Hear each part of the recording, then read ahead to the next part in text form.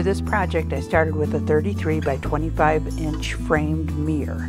I flipped it over, I took the screws out of the back, I took the backing off, I took the mirror out, and then I painted it with a DIY paint product, and I believe it was called Farm Fresh, the color.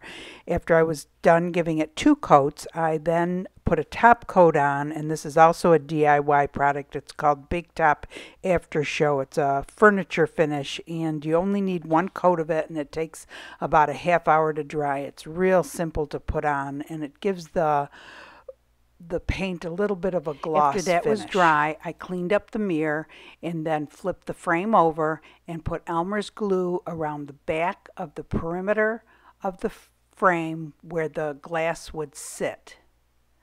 And then I replaced the glass, and then I put another layer of glue around the perimeter in the kind of the crease or the crack where resin would be able to seep through. So this serves 2 purposes. 1, it holds the mirror in place, and 2, it helps to prevent any resin leaks once you put resin on the other side. So after I finished putting all the glue on, I took some very heavy glass and set it on it just so that it would push the mirror down and hopefully adhere it better. So the glue needs to dry overnight, possibly up to 24 hours depending on how much glue you use. Then I took painter's tape and put it around the perimeter just as an extra precaution against resin leaks. And then I put the backing back on. I screwed it back on. Next, I went to the computer and searched free clip art flamingo. And I printed up a picture of a flamingo. I put carbon paper under it. And then I went ahead and I traced out the flamingo. So I'm just using this as a template. And, you know, I'm not using any of the coloring, or it kind of looks like a cartoon flamingo, so I don't really want that eye or anything. Now, the only thing I'd do different as far as the carbon paper goes is I would use a lighter color, because I was having a very difficult time covering up the dark blue carbon that had transferred onto the mirror. So that would be my suggestion, a lighter color or something that's the same color as the paint that you're using. And then I started to paint. What I did to prepare for this was I watched about 8 different YouTube videos about how to paint a flamingo, and I kind of used parts from several different videos and kind of came up with my own little flamingo. And painting on glass can be more difficult than canvas because you have to give it many coats before it really looks right, and you have to let the coat before dry thoroughly, or you'll be picking up the paint down to the mirror if you don't. You can see on that, actually, on the face that I was painting, some of the paint came back up. But anyway, so I did it a really bright pink, and I had to give this about 4 or 5 coats just to make it the right color so that it was dark enough. After I was satisfied with the color and the coverage, I started painting on the feathers. And in the majority of the tutorials, they did start out with a dark color and then started doing feathers lighter and lighter and just kept on adding and adding to it. And that's exactly what I did. And the part that I had the most problem with as far as covering up the lines from the carbon paper was on the legs, and you'll see me going with the razor blade over some of the legs, removing the paint in that carbon line because I just couldn't cover it up and it looked funny. So I ended up taking a little bit off and then having to repaint it. So like I said, my suggestion would be, if you use carbon paper to draw the flamingo or whatever you're drawing on, use a lighter color carbon paper, or a color that's close to the bird that or the item that you're drawing, because I used black or navy blue carbon paper, and in my package that I got from Amazon I actually got multiple colors, and one was a red, and that's the color I probably should have used.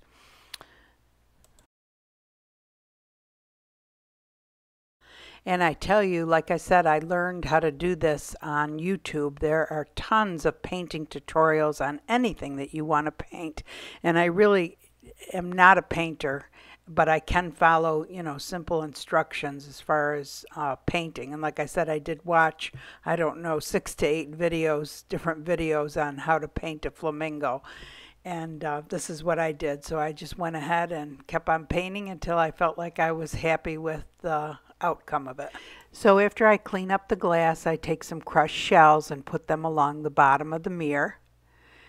And then I take some tempered glass that I've tumbled. This tempered glass was actually a boat windshield that somebody gave me, and it's kind of a pretty blue color. And after I smashed it up, or I should say after my husband smashed it up, it's kind of a long story. I'll tell you in the end, but I ended up putting it in my tumbler, and it really turned out pretty. Now here I'm spreading all this blue out, but then I decide I don't want that much blue or that much glass on it, and I decided that it would be easier to put the resin down first and then put the glass on top of it. So I end up taking all the glass back off of it, or most of the glass back off of it. Next, I bring it into the other room for the resin. The resin I'm using for this project is art resin. It's a 1-to-1 ratio resin, 1 part resin to 1 part hardener. When I use resin, I wear gloves. I use a respirator. You're supposed to do it in a well-ventilated area. You pour equal amounts of resin and hardener into the cup. You stir it for 3 minutes. When you first put it in, it's clear, then it becomes cloudy, and after about 3 minutes of stirring, it becomes clear again. The slower you mix it, the less bubbles you'll get. You're supposed to scrape the sides and the bottom as you're mixing it to assure thorough mixing.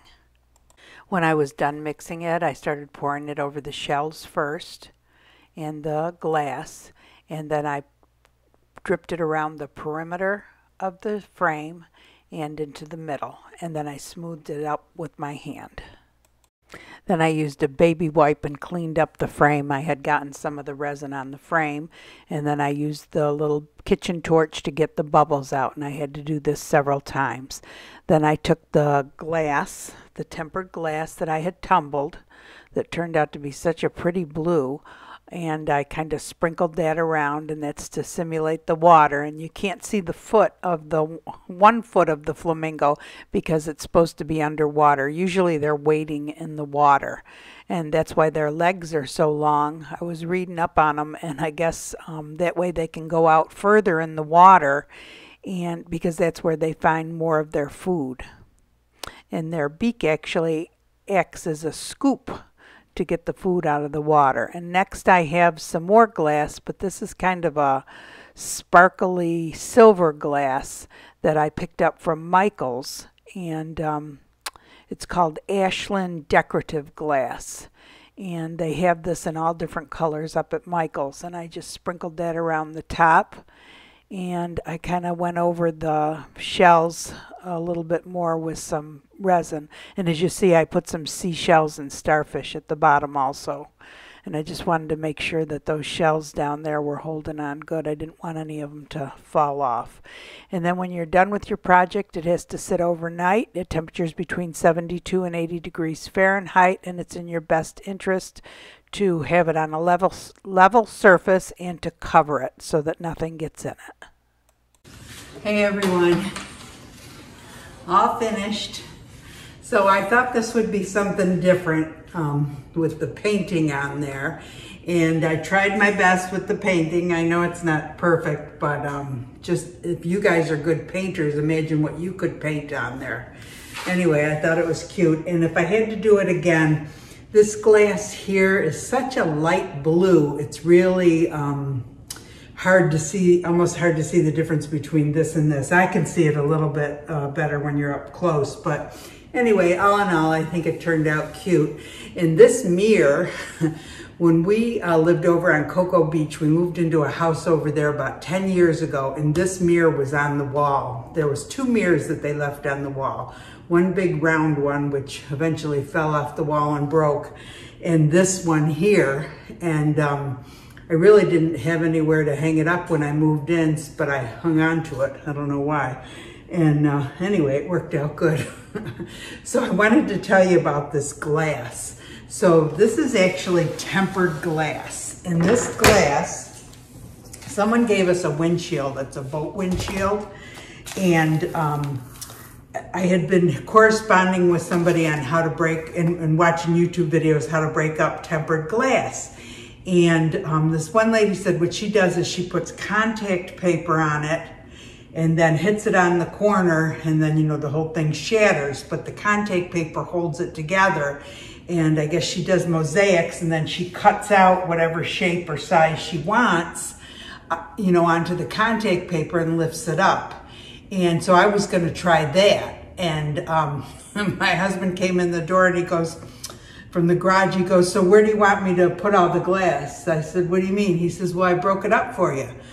And I hadn't gotten the contact paper yet. I sent away for it from Amazon. I said, you did what? So anyway, hopefully I'll get another piece of tempered glass and I'll try that with it. So I thought as long as I had all that tempered glass, I would try to tumble it. And I mean, it turned out such a pretty blue. It really is pretty. But the weird thing about it is I thought that tempered glass was kind of like the glass that you get for the, you know, the fire glass. And if I'm to reach my hand into fire glass and grab it, you don't cut yourself or hurt yourself. But that tempered glass really had some sharp edges, and he had smashed it right in the middle, and in the middle where he smashed it, there was some long shards of glass, and I didn't think it was supposed to break up like that. The rest of it pretty much broke up like tempered glass, but the tempered glass was still sharp. You could cut yourself from it. So I'm gonna see, you know, if anybody has any experience with tempered glass, is that how it is? And I'll video it the next time it gets broke up. Anyway, I wanted to show you what I got at garage sales. If you want to follow me out to the garage, I'll show you. I got a couple good deals. So this is all my projects stacked up over here. I don't know how well you can see them. Let me bring the camera over. I've got all these windows and mirrors and different things stacked up. Anyway, so this weekend when I was at the garage sale, I got two of these. These are really dirty. I need to clean them up. But I thought they looked so cool. 2 pieces of wood like this, $1 each. I'm sure they were probably just gonna throw them out or something, but so I thought I could paint something or do some kind of glass work on it. This camera's kind of slipping down. I put it up there.